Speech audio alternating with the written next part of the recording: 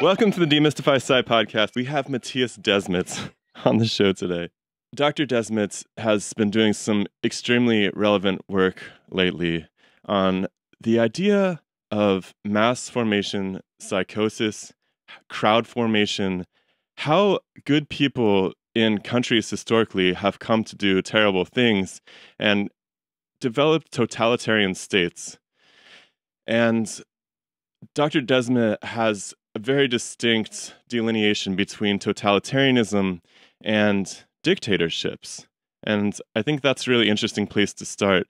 Can you tell us what exactly is totalitarianism and what makes it so absolutely egregious? Versus a dictatorship, which Sure. on the surface seems like a very similar thing. Yes. First and for all, thank you for inviting me. And yes, the distinction between a classical dictatorship and the totalitarian state is extremely important. And it was one of the questions for me that I asked in the beginning of my book before I started writing it. Like, what is the difference between a classical dictatorship and a totalitarian state? And then I soon understood that there is a radical distinction, actually. There is a radical difference. In many respects, a classical dictatorship is even the opposite of a totalitarian state. And for me, that the distinction between the two, between the dictatorship and the totalitarian state, is related to a second question that I asked myself. Namely, why did totalitarian states emerge for the first time in the beginning of the 20th century? Because before the 20th century, there were no totalitarian states. There were classical dictatorships, tyrannies, despotisms, all kinds of stuff, but not totalitarian states. And so... What defines the totalitarian state, though? Like versus... a totalitarian state differs from a classical dictatorship at the psychological level in the first place. A classical dictatorship emerges according to a very primitive psychological mechanism. In a classical dictatorship, there is just a small group, a dictatorial regime, that exposes such a, or that has such an aggressive potential that people are so scared of it that they accept that it imposes a social contract one-sidedly. So the dictator just says what he wants the population to do, and the population accepts that because they are scared of the dictator and his regime. It's as simple as that, actually. Classic top-down sort of, you do what I say, and since I bring you the food or whatever, you go with it. Yes. Or if you don't do it, I will kill you, or at least imprison you, or something. Something like that. It's as easy as that. It's very primitive and simple. A totalitarian state emerges in a completely different way. And a totalitarian state is based on the phenomenon of mass formation, crowd formation, which is a very specific kind of group formation. A group formation, a mass or a crowd is a kind of group which shows very specific characteristics. For instance, in a mass or a crowd, people are radically incapable of taking a critical distance of what the groups believes in. They are completely blind for every counter arguments or counter evidence against what they believe in. That's something extremely typical, and it really takes absurd proportions. For instance, there are many historical examples of this extreme blindness of people in a crowd, and the extreme blindness is both there in the people who are in the mass formation, or in the people who are in the masses in the crowd, but also the leaders of the masses are extremely blind. That's very typical. But it sounds like you're saying it's a bottom-up sort of situation where the crowd is in charge and they're hyper uncritical about their own attitudes towards their ideologies, or it's sort of like the difference. If I just make sure I understand this, the difference between the classic dictatorship and totalitarianism is something like bottom-up versus top-down. You think of a totalitarian being this like strong man situation, but the The reality of it, it suggests that the strongman emerges from the will of the crowd that believes so heavily in something. Something like that. I think it's a little bit more accurate to say that the point of gravity of a totalitarian state is in the crowd. So it's also like there is also like a top-down influence of the leaders of the masses, but the point of gravity is in the crowd, which implies, while the point of gravity of a dictatorial regime is in the elite, in the dictatorial regime. And that you can easily observe that in the following way. If in a dictatorial regime, a part of the regime is eliminated, the dictatorship usually will collapse. But if in a totalitarian state, a part of the regime is eliminated, it will just be replaced and it will be continued as if nothing happened. That was what Stalin, for instance, perfectly realized. He realized that he could, without any problem, eliminate 60% of his Communist Party members, that they would just be replaced and that the system would go on as if nothing happened. Because the point of gravity in a totalitarian state is in the crowd. It's in the crowd that a large group of people, usually about 30% of the population, who is in the grip of a certain ideology and a set of related narratives. That's typical for a crowd. In a crowd, everybody believes in a certain narrative and becomes completely blind for everything that goes against that is in contrast, in conflict with the narrative. And in a crowd, there are two other very specific, remarkable characteristics. In a crowd, people are willing to radically sacrifice all their individual egoistic interests. Very, very strange. And the third very remarkable characteristic is that a crowd is always inclined, a mass is always inclined to commit cruelties towards those who do not go along with the crowd. And they typically do so as if it is an ethical duty to do so. That's extremely typical. Those three characteristics are very typical for a mass. And indeed, that's what's happening. So in every a totalitarian state, before a totalitarian state emerges, the first is a large-scale process of mass formation in society, a period in which a part of a population becomes fanatically convinced of a certain narrative or a certain ideology, and subsequently, helped by a few leaders, the crowd takes control over the state system. And then that's the moment at which a totalitarian state emerges, which means a state that has an extremely powerful impact on private life, just because they have a huge secret police, namely this segment of the population that is fanatically convinced of the narrative. Almost in every family, there is at least one member that is so fanatically convinced of the state ideology that it is willing to report every family member that does not go along with the ideology. A few weeks ago, I talked to a woman from Iran, Shorek Feshtali, and she lived in Iran when the revolution happened in 1969, I think, something like that. And she has seen with her own eyes a large part of the population, the upper layer, was forced to witness such things. She has seen with her own eyes how a mother reported her son to the government, and how she hung the rope around his neck before he was sentenced. So stuff like that happens in a totalitarian state because people become so convinced, so fanatically convinced that the state ideology needs to be followed, that they are willing to report even the people that they used to love.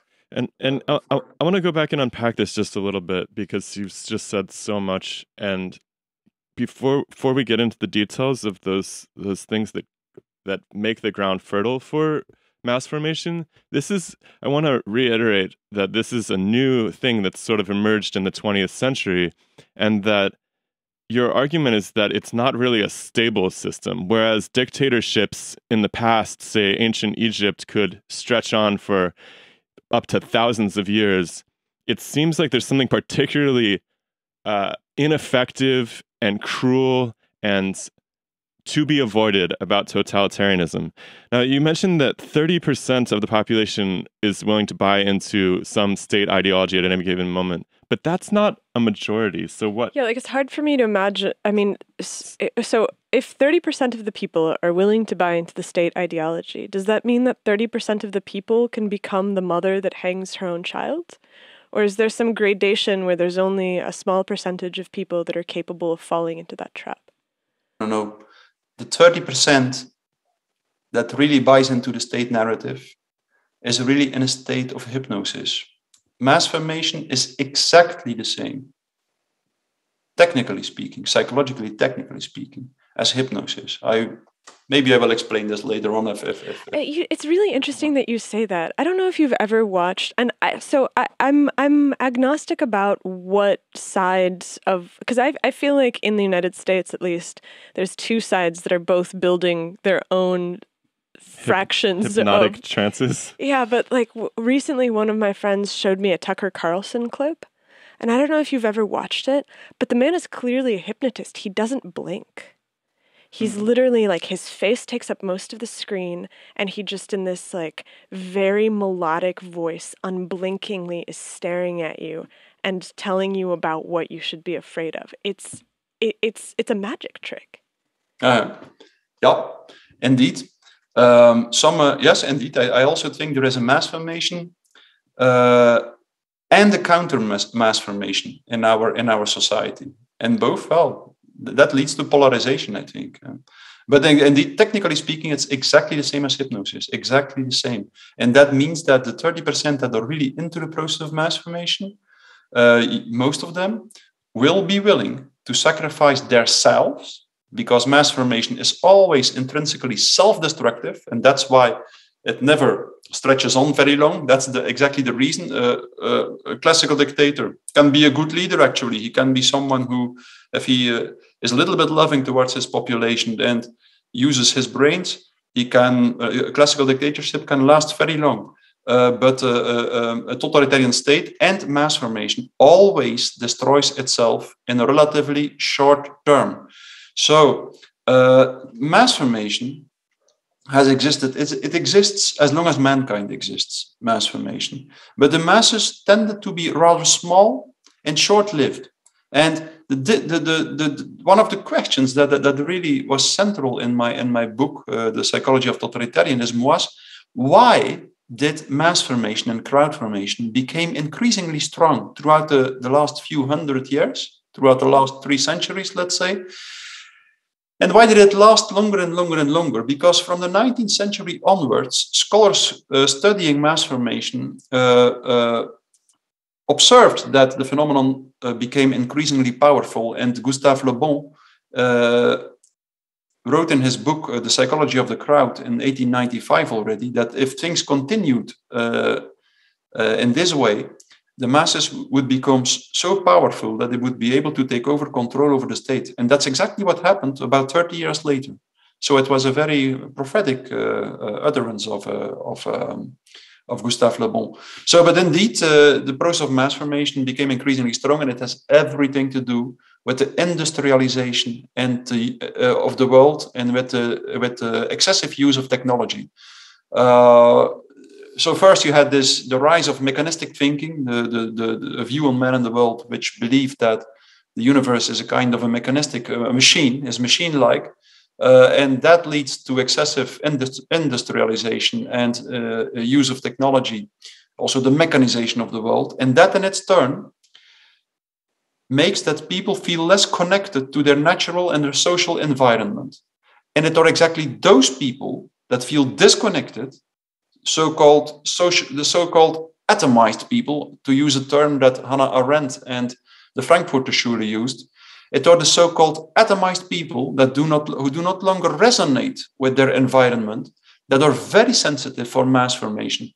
The higher the percentage of isolated people, the more powerful the phenomenon of mass formation. So that is very typical. And if you look at what the state of society just before the corona crisis, then you could see that the percentage of isolated people, lonely people, was extremely high. It is estimated somewhere in between 30 and 50% of the population worldwide reported not to have one meaningful relationship and connect to others only through the internet. Almost unbelievable, but it was a Gallup World Poll that observed this. And in the United Kingdom, for instance, Theresa May appointed a minister of loneliness because she recognized the proportions, the extremely large proportions of the problem of loneliness. And also in the United States, the US Surgeon General mentioned that there was a loneliness epidemic just before the corona crisis. And that's exactly the core characteristic of a population that is ready for large-scale mass formation.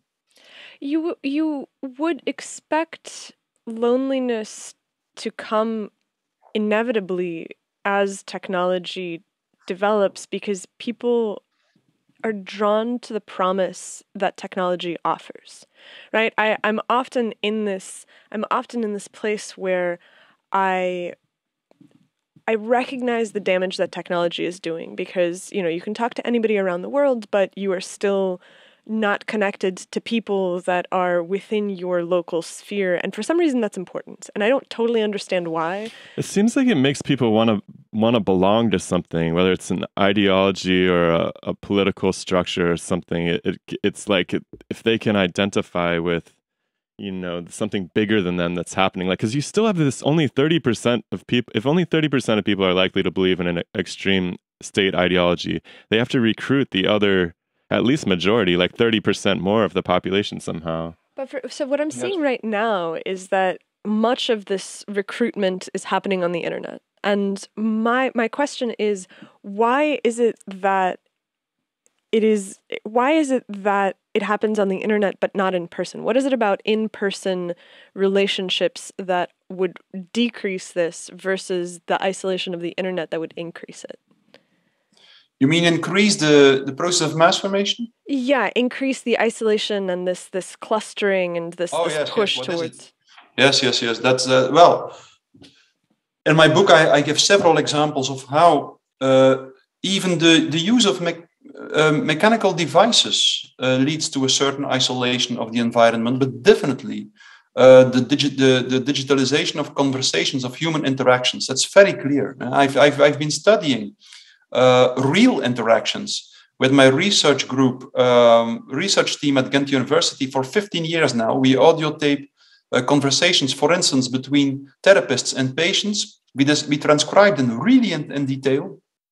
And like, for instance, a transcription of one sentence often takes more than one page. It takes like 1 day to transcribe one sentence with this system of transcription.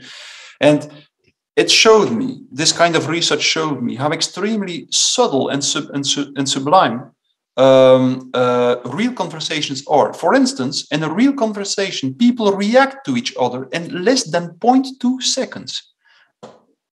As a point of comparison, reaction time in traffic is at least 1 second.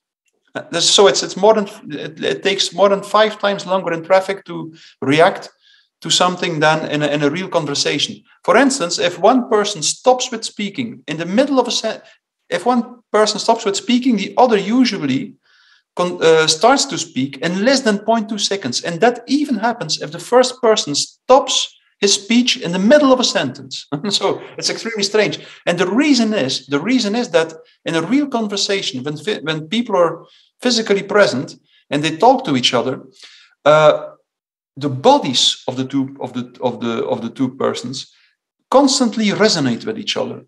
Like the muscle tension in one body will copy the muscle tension in the other body, and also the neurological system will constantly resonate with each other. So the two bodies are. And hypnosis exploits this, as far as I understand. I'm not a hypnotist or anything, but from what I understand, there's a lot of body gesture matching and things like this. We went through a phase where we watched a lot of hypnosis. That's possible. I didn't know that. Yeah. But through this resonance in one way or another, satisfied like a very old, profound desire of the human being, the desire to be connected, to be physically connected with someone else. And it's exactly this in a digital conversation, this direct resonance of the bodies is not there. It lacks. I mean, I have this tendency to blame the technology for what is happening and for the polarization and the cleavage of societies. But in a place like the Soviet Union or communist China, they were technological, but they weren't what we have now. And yet it still was fertile ground for it. Yeah, yes, of course. But there were, yes, it's a very good question. But even then, most scholars such as Hannah Arendt and the people of the Frankfurter Schule already concluded that it was it was social isolation that was the reason why mass formation became so powerful. So even then, and we should take into account, of course, that the Industrial Revolution really prepared the ground for mass formation, I think. Even something like the simple use of a watch, this, to a certain extent, eliminates or destroys the connection with our environment.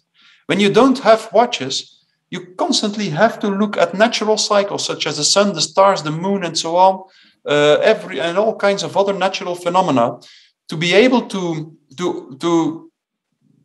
know or to situate yourself in time. And that's what, as soon as you wear a watch, you don't need to be in touch with the natural environment anymore. And we can think that this is only a minor detail, but it is not true. If you would observe, if you would project the stream of consciousness as it flows through our mind constantly, before and after the use of watches, you would see that after the use of watches, it is radically different. From then on, the stream of consciousness, all the mental representations that go through our mind and through our head, contains much less images of the nature around us, for instance, and the use of the steam engine and so on. I give several examples in my book.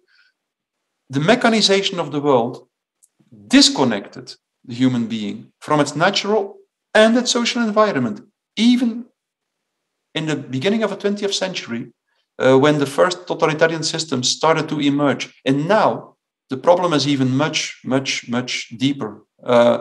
Do you imagine that it could be remedied somehow in an integrative fashion? Because it's unlikely that people are going to be willing to give up their clocks, but could they have clocks that grounded them more? Or is there a way to restore connectivity between? Do you imagine that there's a prescription to be given for this? Is there a way that we can live our lives while integrating the better technological solutions in a way that doesn't make fertile ground for totalitarianism? Probably, because technological devices are very useful, actually, and in particular to transmit information. So, in language and to make life good. Not to interrupt, but I saw a photo the other day of like a traditional Finnish hut, and it's a log cabin, absolutely gray inside, and there's a huge hearth. And the hearth is it's like putting smoke into the cabin, and the roof of the cabin is filled with the smoke, and there's just this like bent over woman knitting. And I'm like, I love the idea of de-technologizing, but then you see a photograph of what that actually looks like, and immediately I'm like, I don't want that. Yes. No, I don't think we really have to go back to medieval times or something. I think we just have to become aware that maybe technology and industrialization and the mechanization of the world makes our life easier at a certain level, but it also takes something away of us. It comes with a price. And as soon as we really understand that, as soon as we really are aware of that at the psychological level, it takes something away, I think we will find our balance. And our balance, that means that maybe we will use technology maybe for like 10% of what we use it now. And that will be enough to make our lives more comfortable without ending up in an isolated way, without losing our resonance with nature around us and with other people. I think that's the big challenge. And because you can definitely see, that's what I described in my book, how social isolation is the first step. But then once people feel socially isolated, once they feel disconnected, they start to develop more and more experiences of meaninglessness, because it is exactly the impact we have, the effect we have on the other, that gives us the impression that our life makes sense. If we see that we touch someone, that we make someone happy, or that the other just notices it, that we have an effect on the other, we spontaneously will have the experience that our life makes sense. Without this effect, we will be confronted, often without realizing that the connection between the two, but we will be confronted with feelings of lack of sense making. And then in a third step, and that's very problematic, we will start to experience feelings of so-called free-floating anxiety, frustration, and aggression. We will be confronted with negative effects, negative emotions such as anxiety, frustration, and aggression, of which are not related to a mental representation, meaning that we will be anxious without knowing what we are anxious for. We will feel frustrated and aggressive without knowing what we feel frustrated and aggressive for. That's the ultimate consequence of social isolation and lack of resonance. And then, once a population is in this state, it's ready for mass formation. And then you see how dangerous it is if a large part of the population stops resonating with its environment. It's as if at that moment, something might happen that is extremely simple. If at that moment, a narrative is distributed through the mass media, indicating an object of anxiety, and at the same time, providing a strategy to deal with the object of anxiety, something very specific happens. All this free-floating anxiety that is extremely aversive, because if anxiety is without representation, if you're anxious and you don't know what you're anxious for, you cannot mentally control your anxiety because you don't know what you're anxious for. And at that moment, when someone disseminates a narrative that indicates an object of anxiety and a strategy to deal with that object of anxiety, all this free-floating anxiety connects to the object of anxiety, and there is a huge willingness in the population to participate in a strategy to deal with the object of anxiety. That is the beginning of all mass formation. In the Crusades, in the French Revolution, during the witch trials, in Nazism, in Stalinism, the object of anxiety was always different, but the mechanism was always the same. If a population is confronted with anxiety without knowing what it's anxious for, provide an object of anxiety, and you will be easily able to convince people to participate in a strategy to deal with the object of anxiety. That's the first step. And then the second one happens. Because all these people at the same time participate in a strategy to deal with the object of anxiety, people feel not isolated anymore. They have the feeling that there is a new social bond emerges, but the new social bond, this new group, this crowd or this mass, is not connected to each other, because all individuals are connected to each other, among each other. No, this new group is formed because every individual separately feels loyalty, is connected to the collective. That's extremely important because it's even the case that in a mass, the bonds, the social bond between the individuals deteriorates step after step. And that's why totalitarian state and mass form and masses always end up in a typically radically paranoid atmosphere. The social bond between the individuals is completely destroyed after a while. This can happen intentionally, as Stalin did, but it can also happen spontaneously. In Nazi Germany, Hitler didn't try to destroy the social bond between individuals, but it happened spontaneously. It happens in every group with a very strong group bond and group identity. And it seems like it actually does solve their problem in a way. If it does address, if by being able to identify with the group all of a sudden, people have actually solved their anxiety problem. Well, there is a difference between a crowd or a mass and other types of groups. That's the point, I think. I think that's where we stopped, like that in a mass. A crowd or a mass is not formed because all individuals are strongly connected with each other.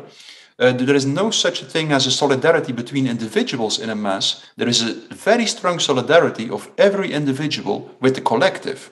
And that's the reason why totalitarian states typically end up in a situation in which there is a radically paranoid atmosphere among the citizens, and that the citizens are willing to report each other to the government, no matter even on the slightest suspicion. So, and that's also the reason why during the Corona crisis there was such a fanatic solidarity that got a grip on society. But at the same time, if someone got an accident on the street, you were supposed not to help that person unless you had surgical gloves and surgical masks at your disposal. At least that was on the website of Belgium, Holland, and the European government. So that shows us something. That shows us something. It's not a solidarity between individuals. In a normal state, people would never accept that they cannot help each other if someone has an accident. Now they did accept, or even more. But by undermining their neighbors, they're sort of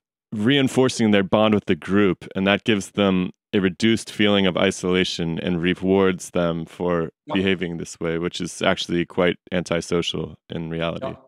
Exactly. I could give several examples which show very clearly that the solidarity during the Corona crisis, just like in any situation with mass formation, was not a solidarity between individuals, not at all. Solidarity between individuals dropped away, it diminished. And while the solidarity of the individual with the group became increasingly strong and extremely strong. So that's the problem with mass formation. So it starts from social isolation. It starts from a lack of bond between individuals. And as soon as the mass formation starts, it seems as if people are connected again, but in reality, they are not connected again. They are connected to the collective. That means that after a process of mass formation, the social isolation, the lack of bond between the individuals is even, the bond between individuals deteriorated even more. And that means once one mass formation ends, a large-scale mass formation ends, society is usually ready for a second one, just because the precondition, the social isolation, is even more fulfilled after the mass formation than before. I mean, it's interesting because from my experience with Soviet Russia, I emigrated with my parents when I was a kid, but you know, they have all the stories of what it was like to grow up in that environment. And from what I've seen after the Iron Curtain came down and the Soviet Union ended, was that it's not like Russia got back up on its feet and all of a sudden was free to leave this horror behind. What you ended up getting was that you ended up getting basically another totalitarian takeover. But that didn't happen in Germany. No, but there were several differences between Germany and the Soviet Union. The process of mass formation went much further in the Soviet Union than in Germany, for instance. In Germany, it stopped actually somewhere in the middle. In Nazi Germany, the war destroyed Nazi Germany before the process of mass formation could go all the way.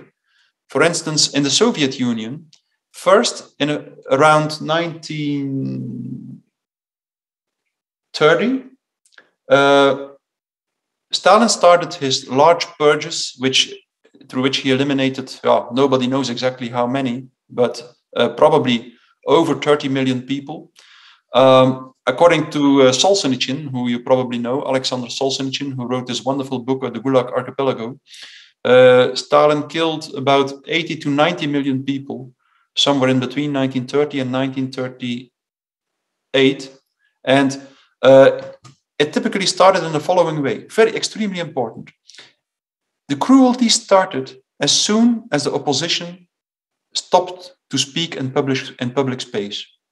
And that's exactly because totalitarianism is based on mass formation. And mass formation is a kind of hypnosis. And hypnosis is always induced by the voice. By a single voice. A unified voice? A unified voice, yes, absolutely. A single voice, yes. And if there is another voice, a dissonant voice that continues to speak out, you will see that the hypnosis is always disturbed. So hypnosis, really, technically speaking, mass formation is a kind of hypnosis. So what happens in hypnosis is the following. Someone withdraws the attention and the psychological energy from reality, from the environment, and focuses all the attention on one small aspect of reality. That's what the hypnotist does. And this mechanism of the focusing of the attention, the attachment of the attention to one small part of reality is extremely strong. It's so strong that you can perfectly perform an open heart operation when a patient is under hypnosis. So that's what happens all the time in the university hospital here in Belgium. Hundreds of surgical operations are performed using hypnosis.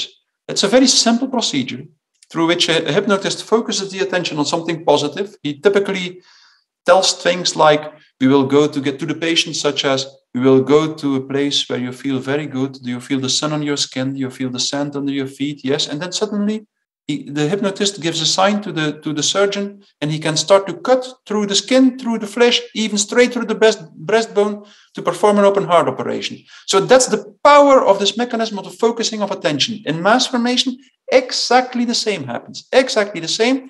First, all the energy detaches from the environment, and that or all those free-floating anxiety, frustration, and aggression. It's freely floating. It's no longer connected to the environment. And then there is this narrative, for instance, the corona narrative, that focuses it all on one point of reality. All the anxiety is connected to the virus, all the frustration and aggression to the anti-vaxxers, and so on. It's all focused at one small part of reality. And consequently, just like under hypnosis, you can take everything away of the population. They will even not notice it. That's because the psychological energy is connected to this one small part of reality. That's exactly the reason why these people become completely insensitive to all critical counter-arguments, just because these counter-arguments use mental representations that are not within this small field of attention. And that's why the counter-arguments have no psychological impact at all. So it seems like there is one critical difference, though, which is that people under hypnosis generally won't cause harm to other people. Is that correct? They will not. They will continue to stick to the same ethical rules, ethical principles as they use when they are awake. That's true. So you have to rewrite the ethical rule. The ethical rules have to be rewritten underneath them in a sort of public fashion. Isn't there something to do with dehumanization and creating a group that doesn't warrant the ethical rule? Because ethical rules. That's rewriting. Yeah, exactly. Yeah. Rewriting the ethical landscape is a better way of putting it. Maybe? Yeah. Like you still have the same rules, but you're like, but these people who are anti-vaxxers, or these people who are, abortion activists, or Jews, or whatever, they don't deserve anti-communist, or in the case of the Soviet Union. What's typical for mass formation is that within the mass, people stick to extremely strict ethical rules. So people even show an ethical awareness that they didn't show before within the mass.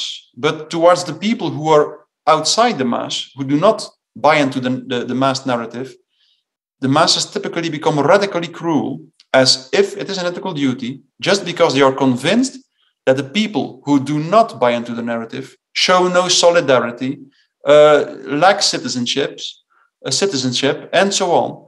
And consequently, should be isolated, stigmatized, and ultimately eliminated. That's what happens. Unless, that's extremely important, if the people that do not go along with the mass formation, that do not buy into the narrative, if these people continue to speak out, the mass formation will never become so deep that people start to commit cruelties. That's extremely important. In the 19th century, Gustave Le Bon remarked this already. He said, the people who are not into the process of mass formation will never be capable to wake up the masses. That's almost impossible. But he said, if these people continue to speak out in a quiet and human way, the mass formation will not go so deep that the masses or become convinced that it is their ethical duty to commit cruelties to the people who don't go along with them. So that's extremely important. And that's exactly the reason why it was shortly after 1930, when the opposition was silent in the Soviet Union, that Stalin started to commit his cruelties. That's man, that's so relevant to right now with the free speech movements and the fact that all of our discussion in the world right now is linked to these internet systems that are controlled by very few people, unfortunately, or at least very few corporations. How can we spare ourselves that fate? Do you have any insight on that? Like, how do we keep our speech free and open? How do we keep these platforms from stopping us from talking about these? I agree. Like, if we can't talk about stuff, it's just a powder keg, you know. There's nothing can work out if we can't talk. No, indeed. So, well, the first thing we have to make sure of is that we are really aware of the fact that it has dramatic consequences if we stop to speak out. So that's clear. In the Soviet Union, 1930, people stopped and the cruelty started. In Nazi Germany in 1935, the opposition was silenced, or at least the opposition went underground because they thought it was too dangerous to continue to speak out. And in less than 6 months, the cruelty started in Nazi Germany. So we have to be aware of that, and then we have to do everything to continue to speak out. We should never be discouraged by the fact that we are not capable of waking people up, of convincing people. That's not. I love that. Yeah, it's a really good point. We will not be able to convince them because these rational arguments, for the reasons that I just mentioned, just don't work anymore. But what we should realize is that it is not because people don't wake up that our speech is without effect. Not at all. If we speak, we will constantly disturb the hypnosis. We will constantly disturb the process of mass formation, and we will prevent that both the leaders and the masses become so fanatically convinced of their own ideology that I think, as I said, it is their ethical duty to destroy everyone that does not go along with the ideology. So I repeat this time and time again. In my book, I explain it in detail, psychologically, what we should do and why we should do it. And I'm convinced that this will be decisive to determine whether or not the group that does not go along with the masses, with the crowd, will be destroyed or not. Strangely enough. It's a strong claim, I'm aware of that, but don't underestimate the blindness that can seize a mass or a crowd, and the fanatic conviction that can seize a crowd, even in our times, if there is no dissonant voice anymore. So, well... But the top-down structures are working so actively to shut down dissident voices across the world. That's really scary to me. But even then, what's happening is that people are cloistering themselves into social networks that are specific to a certain kind of speech, right? So it used to be that everybody was on Twitter. Twitter started banning people, and now people are on, Getter or Parler or all of these places. And you go and you look, and in the same way that Twitter is super left, these spaces are super right. And it seems like whereas in a totalitarian society like the Soviet Union or Nazi Germany, there was one central word that came out. But here, it doesn't seem like there's one central word. I can't model it as being just one. There's a momentary window where, the Democrats are in charge and they have Twitter, but it's going to flip. We're going to have an election 4 years from now, or 2 years from now. It's going to go upside down. Will that serve as a check and balance, or is it going to just make a war of two different totalitarian nations, global nations? It seems like there's a potential for both sides in this. Is there a potential for two? Can there ever be two totalitarian regimes at odds with one another from opposing ideologies, or is it just that's a good balance to have? In the same society, you mean? Yeah. I mean, well, if it's you a global have a global society right now. Yeah. Like we're basically a global society. To some extent, we're on our way, anyways. I think there can be two processes of mass formation, but usually one will be dominant, and the smaller one will be destroyed always. The real challenge, I think, for the people who are not in the grip of the large-scale process of mass formation is to make sure that they don't end up in a mass formation themselves. That's the real challenge, because if they do, you have a large crowd and a small crowd. that both function according to the same destructive principles. And in this struggle between the large and the small will definitely lose and will be destroyed. And then a new counter mass will emerge, and so on, ad infinitum, and until. And so, what are you optimistic?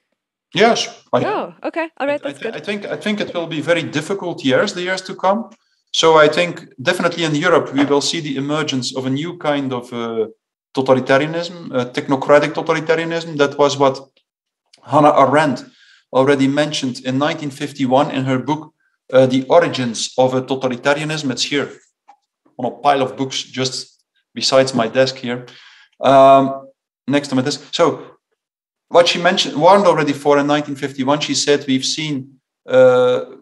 experienced the fall of Nazi Germany. We will see that the Soviet Union probably will collapse also in the nearby future. But then she said a new kind of totalitarianism will emerge, and it will be led by dull bureaucrats and technocrats, she said, no longer by gang leaders such as Stalin and Hitler. So she was already well aware that the zeitgeist, the time spirit would evolve, and that probably the new totalitarianism would be technocratic in nature.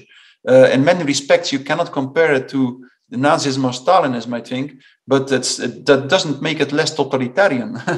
It will also, in a relentless way, impose its ideology to the population, or it will try to do so. And so I guess that we really have our fate in our own hands. If we continue to speak out, we will be banned from the internet, I think. We will be, because it will be easy.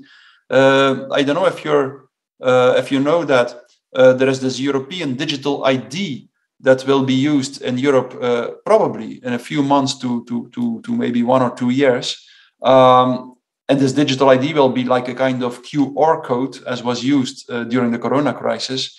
And then it will be very easy to ban the people from the internet who don't have a QR code. It will be extremely easy to do so. So I guess they will try to do so. But of course, we can speak in the real world as well. And in a strange way, our words might have more impact in the real world than through the internet. So that's extremely important, I think, in many respects.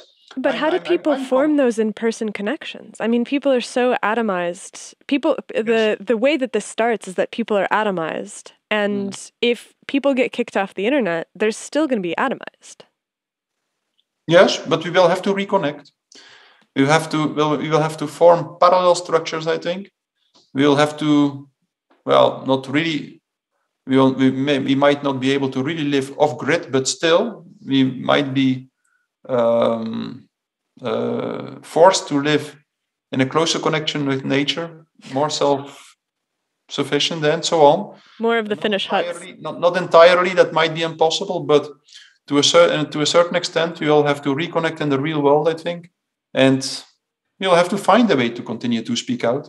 We might be inspired, yeah.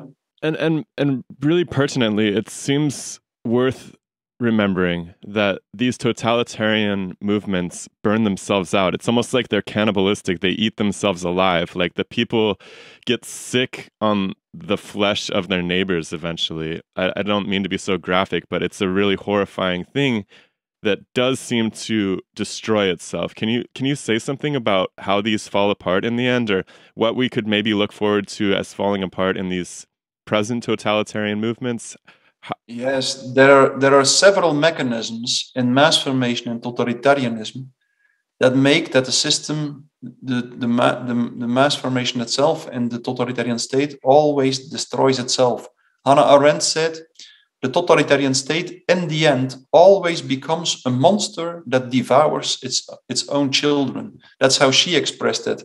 And there are several psychological mechanisms at work in this process. For instance, a mass formation always needs an object of anxiety, always. That's also what George Orwell describes very well in 1984. Once the first object of anxiety is destroyed, the system is in need of a second one. And once the second one is destroyed, they need a third one, and so on. And that's exactly what happened in the Soviet Union. The system started destroying the aristocracy, then the small farmers, the large farmers, then the small farmers, the kulaks, then the goldsmiths, then the Jews in certain regions. And then suddenly, that still made some sense within the narrative, within the state narrative, because all these people were too much attached to their private property to become good communists. But suddenly, the system started to destroy. Stalin started to indicate ever new groups, and in the end, nobody knew anymore why this or that group should be destroyed. But they did so, the one after the other, just because. A mass always needs this object of anxiety that has to be destroyed. Otherwise, the mass formation cannot continue to exist. And the masses, the people in the mass formation, don't want to wake up. Because if they would wake up, they would be confronted with this loneliness, with this lack of meaning making, with this free-floating anxiety, frustration, and aggression again. They would not have the opportunity anymore to channel, to satisfy all their frustration and aggression in the process of destroying the objects of aggression. So they don't want to wake up. That's for sure. They don't want to wake up. And the leaders of the masses realize that if the masses would wake up, they would attack their leaders and destroy them. That's typically for mass formation. Gustave Le Bon said, if you become a leader of the mass, you better prepare to be hung. He said, you will definitely be killed once the masses wake up. So both the masses and their leaders know that they should avoid waking up. So that's why. It also, I love I just want to reiterate what you just said. It's kind of beautiful. The more that we can calm our own anxieties as in our small little worlds and with our neighbors and in our communities that we already have, the more that we can reassure one another that this sense of anxiety isn't real, that it's being put upon us. And the more we can take this into our own hands, the more control we have in the situation, and the less likely it is that we will suffer from the oppression of a totalitarian regime. I think that's a really beautiful realization there. How much power we actually have to stop this comes down to how not freaked out we get when we see these top-down impositions or this culture of fear that's clearly manufactured. Or the controversy, the most recent controversy, right? So last night I open up Twitter and I see that there's this leaked draft from the Supreme Court about the fact that they're going to repeal Roe v. Wade. And Roe v. Wade in America is the Supreme Court's legislation that legalizes abortion on a federal level. And it's a draft opinion that has been leaked. You know, it's the first time in a century that a draft opinion has been leaked from the Supreme Court. And it's a huge scissor, right? Because you have all of these people that were already anxious about what was happening in the world. They latched onto the corona crisis. And now you see that as corona crisis has wound down, they were provided with Ukraine. Now that Ukraine has sort of faded from the public attention span because it wasn't as motivating, now it's this abortion debate.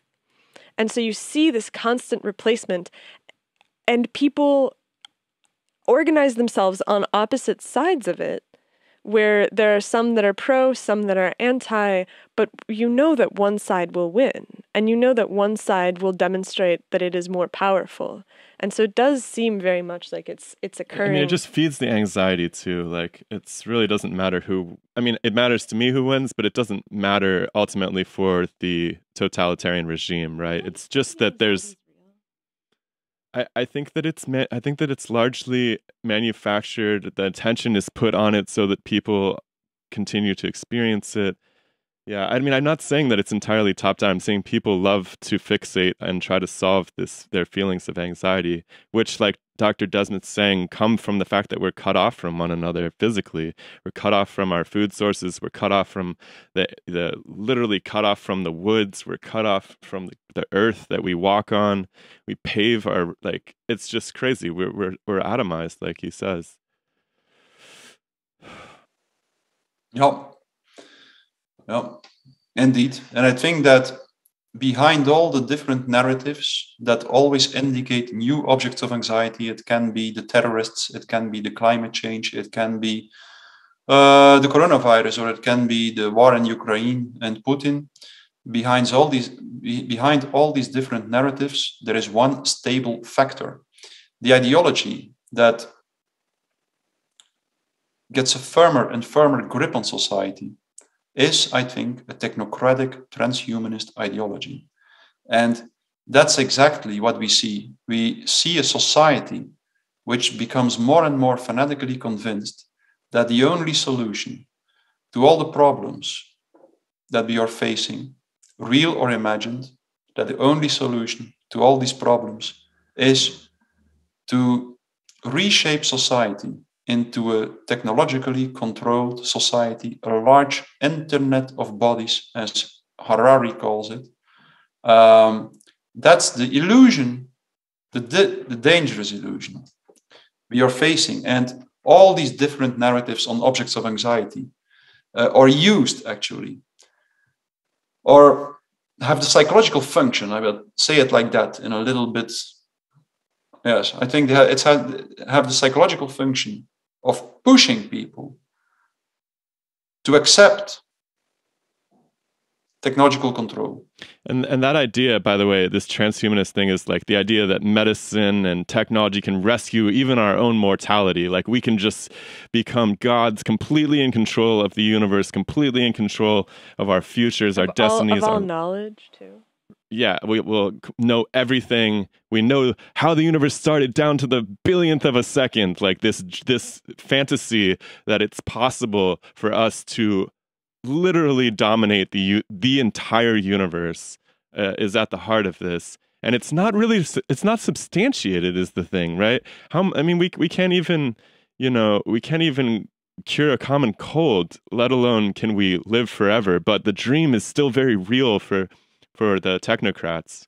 And it seems like this is a lot of what the new anxiety is centered on, which is sickness and disease and medicine, right? Where the crisis of the last 2 years has been centered on the promise of immunity, on the process of being able to walk free in a world where you see people worrying about germs in a way that they never had before.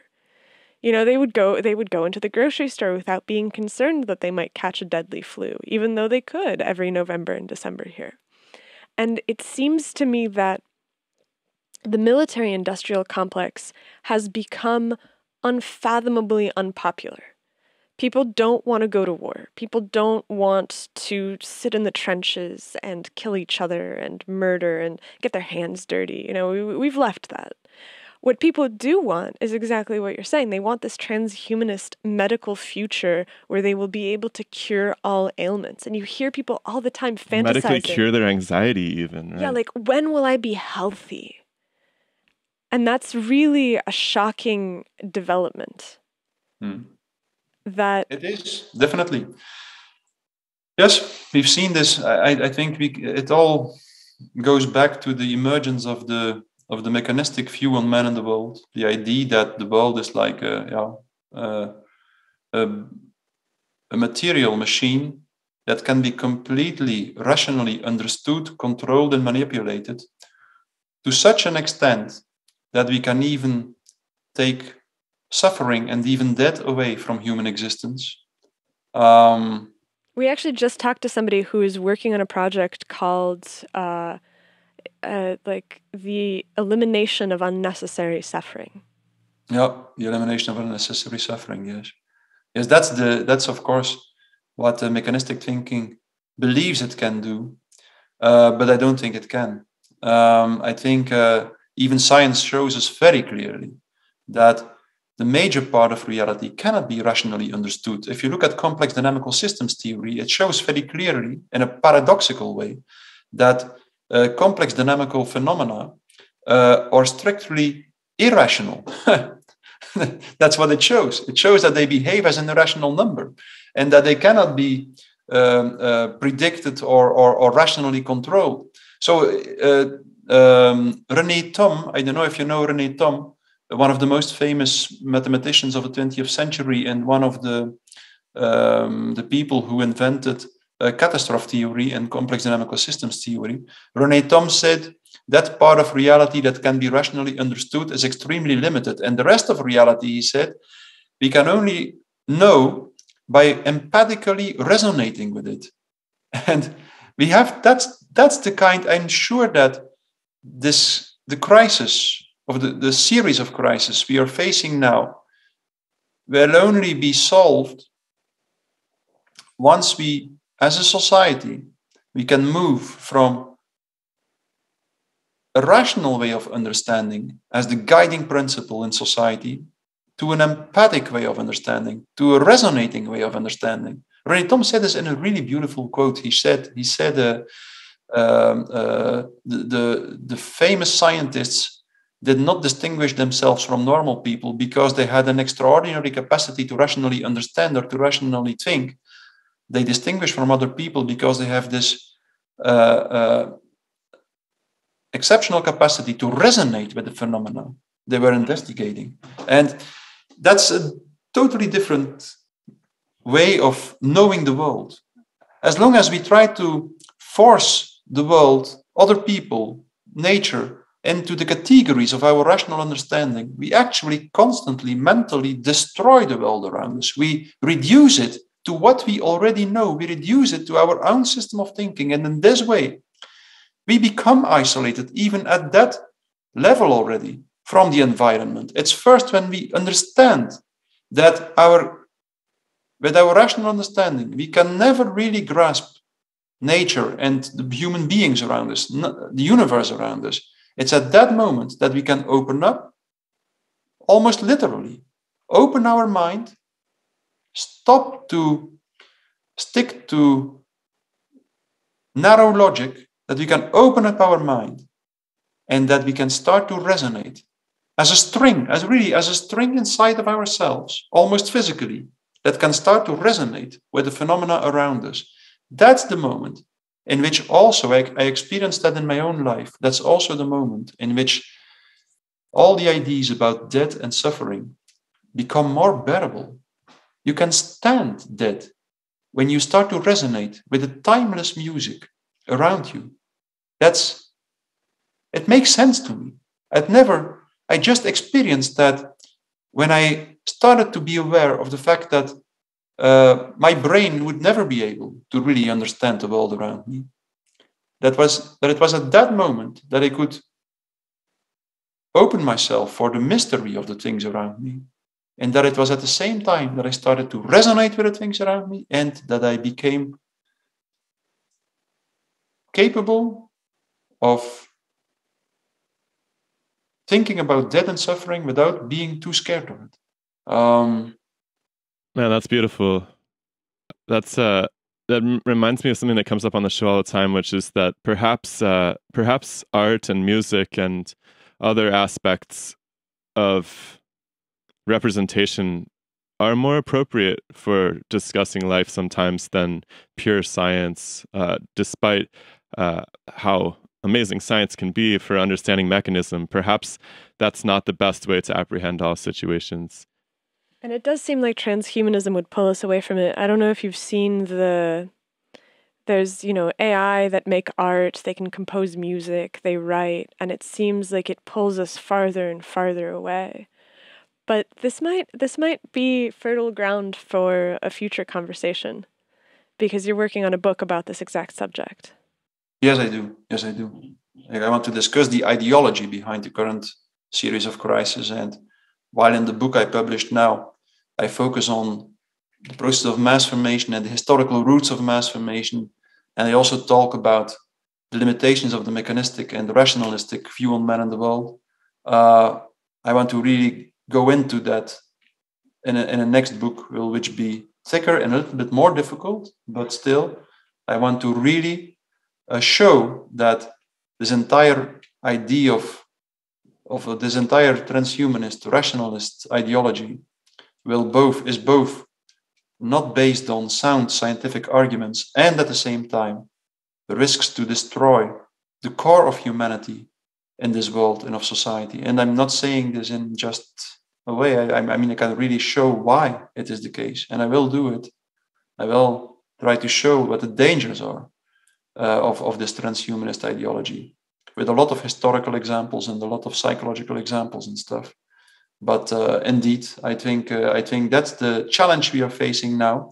Since the start of the tradition of enlightenment, we really believed that reason, rational understanding, is what should guide society and guide the human being. And that, in one way or another, turns out to be an illusion, which that's what all major scientists came to conclude, that they all started from this rationalist, mechanist view on man and the world. And in the end, they all left it behind, and they all warned us that mechanistic thinking only applies to a very small part of reality, and that it cannot make us understand or make us know and understand the core of human experience and of the core of the mystery of the universe and so on. So yes, my next book will be about that. Yes. Well, I hope you'll come back and talk to us once it's out. That's an entirely fascinating subject for us that hits on all of our favorite topics. Thank you very much for thank you. Yeah, thank you so much for coming out. This has really been illuminating for me. Thank you. Bye-bye. All right, take care. Thanks. Bye-bye.